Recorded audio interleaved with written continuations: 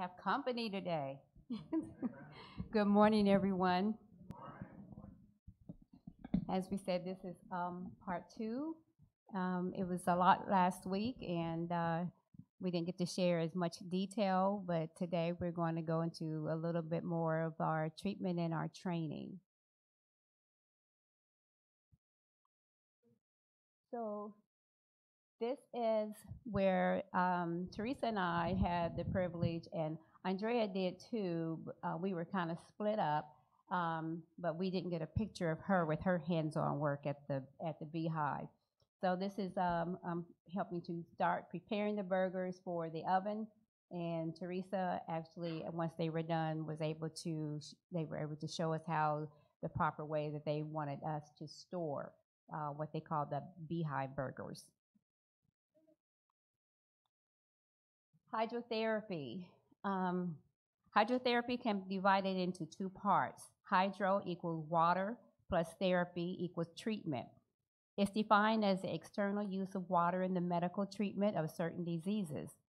Hydrotherapy utilizes water in any of its three forms, solid, liquid, or vapor, in the treatment of disease or injury. Treatment indications. It prevent or shorten colds or flu, relieve congestion, diminish pain anywhere in the body, relieves fatigue, and nervous tension. One of the ways that we learned was with a hot foot bath, a local bath which covers the feet and ankles. Temperature should be in the range of 100 to 115 degrees, no higher than 102 for diabetics.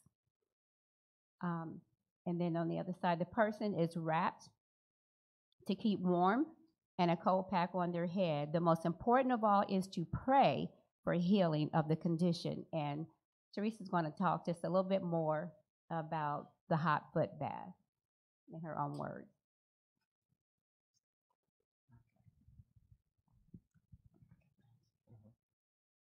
I had the opportunity of doing the hot foot bath on Clarice. And the first thing that I really have to do was, secure the water. Well, first we had to put like a plastic on the floor and put, towel over the plastic. We had to, get water, in a bucket, which was like 104 degrees. And you set the individual in the chair, and we had to take I had to wrap Clarice with two different towels, and I, was put a foot in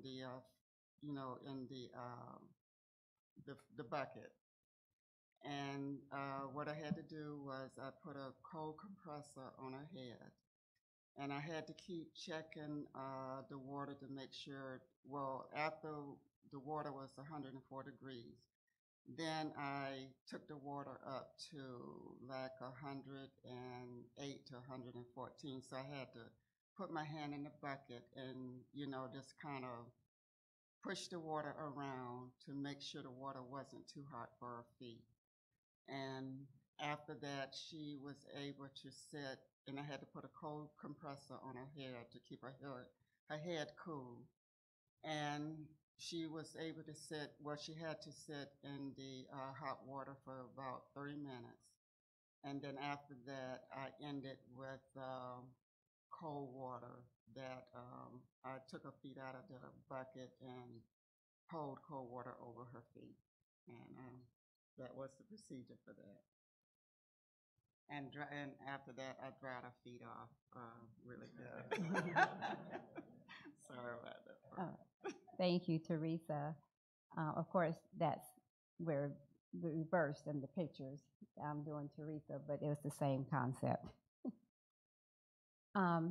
This is about fomentation, and we're trying to kind of speed things up, so I won't read everything on there, but basically fomentations is for helping with pneumonia, bronchitis, coughs, arthritis, all those different types of things that are listed there. And it's used primarily with hot towels in the various areas on the body that needs to be treated. And Andrea is our model here. Andrea is going to talk briefly about charcoal and as well, and then the next one, a little bit about the cabbage. Okay, I'll start with the charcoal. With the charcoal, we mixed it with comfrey and we made a poultice out of it. And it's to be used for, say, for example, someone had a sting bite or a snake bite, and you would apply it directly to the person's skin. And Sister Ziesmer gave us an example with a husband and wife. A husband had been bitten by a snake, and the wife, she knew to make the poultice, and she would apply it to his snake bite, and she would also have him to drink some charcoal. So she had to keep interchanging that, and he was healed. The poison was removed from him.